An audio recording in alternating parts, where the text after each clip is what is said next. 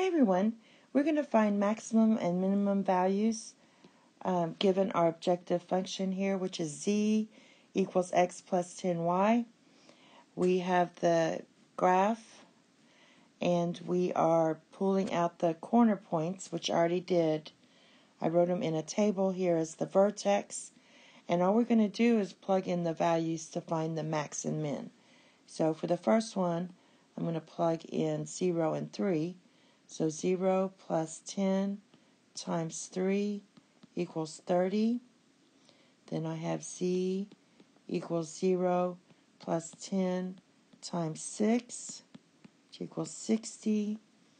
Then z equals 5 plus 10 times 6, which equals 65. Then I have z equals 5 plus 10 times 2, which equals 25. And finally, I have c equals 4 plus 10 times 0 equals 4. So basically, to find our max, you pick your largest number.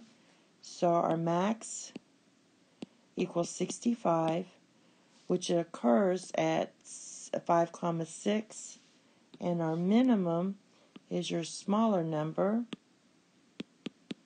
which equals 4, and that occurs at 4, 0. And you can see it in the picture as well. I also wrote some rules down. No, I didn't. Okay, well, that's it. And thank you. Have a nice day. Bye-bye.